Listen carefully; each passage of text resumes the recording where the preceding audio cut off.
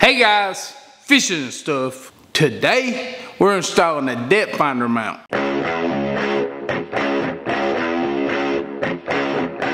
That's awesome, so stick around. Last week I made a rod rack on my DIY video. Well, I based this rod rack off of rod racks I'd seen on Facebook that other people had made. Well, it turns out somebody sells them, and I like to give credit where credit's due. So he contacted me and him talked. I ordered one of his depth finder mounts because I really like them and I wanted you guys to see them. The owner and inventor of that rod rack is Colton Howe. Colton Howe has a Facebook page and his company's called MulTbar. MulTbar. Well, I went and checked them out and these things are pretty daggum awesome. So I got him to send me one of his rod holders and one of his depth finder mounts, and we're gonna see what they look like. So I got a package from Colton Howe, and this thing's pretty dang heavy. It weighs a good bit. So the first thing we need to do is get this thing open. Look how nice this thing is. I mean, he builds these things and he has them powder coated and they look awesome. This right here is for my depth finder. And this here's the rod rack, which I'm going to show you in a minute. Now, Colton has shipped 2 of his rod racks for $25. It cost me $6 just to ship one of my shirts. So that's not expensive. He's got a video on Facebook to show you how to install them. And he's got a lot of pictures of different ways people use them. I would have got me a rod rack, but my boat came with a rod rack. But honestly, I wish I would have knew about these sooner, or it might not have come with a rod rack. I'm just saying. I'm looking at everything that comes with this, and it's all made out of aluminum, and it's been powder coated, and it's all pretty dang nice. I think I'm gonna throw the rod holder together real fast, and we'll see what it looks like.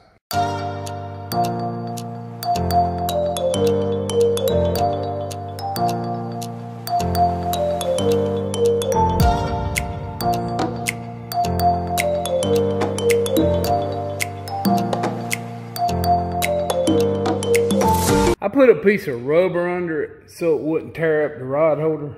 But I gotta tell you, man, that is freaking awesome. I can tell he took a lot of time figuring this design out. And after you bolt each side together, he's even got set screws in his, sort of locked down tighter.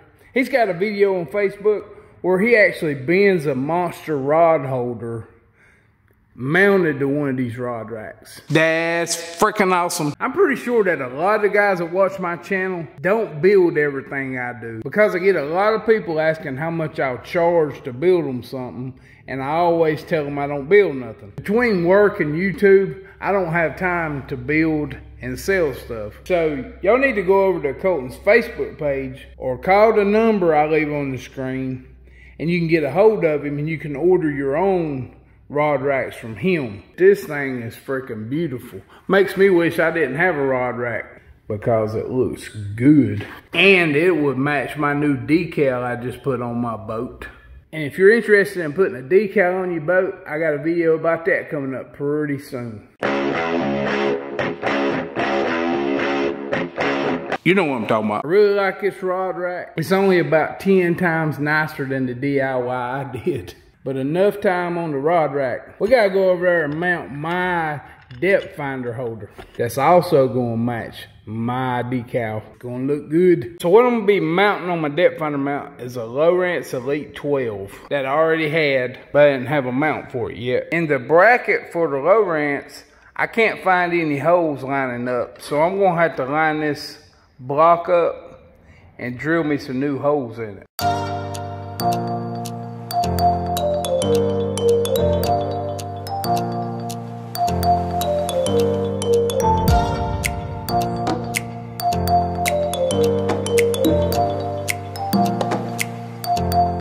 So we got our base ready to screw onto our mount. Found some stainless steel self-tapping screws that I think will fit in here just right. So the first thing we need to do is get this base mounted.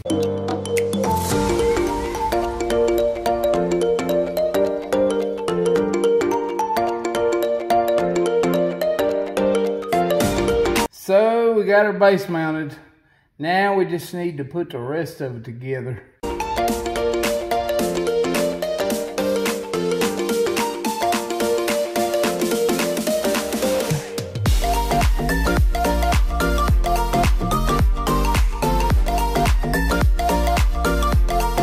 I tell you what, this thing's solid as a rock. I was pulling on it and I can't even budge it, and I ain't even tightened the set screws. This would be a good option for some of you bass fishing guys, because some depth finder mounts are freaking high and these are solid as a rock. Now we need to just throw a depth finder on there and we'll be finished.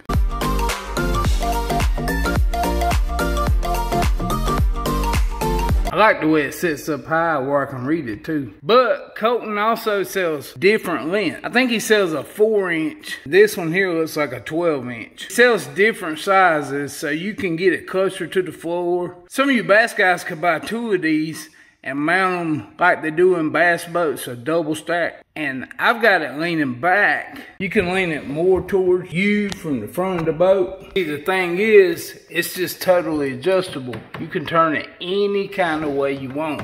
And that's what makes it awesome. You put it on there and you want to adjust it, it don't take nothing but a couple of turns of a ratchet. That is, if you want to. Now I got a depth finder on my console, and I got a depth finder on the front of my boat. A lot of catfishermen like to install the depth finder on the back of the boat near the rod rack, but I like to troll, and if I'm in front of the console, sometimes I don't know where I'm at, but I can see my map now. And this rod rack Mr. Howe makes, I'm impressed. All his material is twice as thick as what I used when I made mine. And it wasn't cheap. A lot of you guys don't make stuff, so go over and check out his site or give him a call. And if you do, tell him Fishing and Stuff sent you. Is anybody interested in a slightly used Sea Arc rod rack? I'm just saying. Now the rod rack on my boat is a Sea Arc rod rack, and I like it. I mean, it's a good rod rack. It's really light. These rod racks, if you order it with the boat, it's like $500.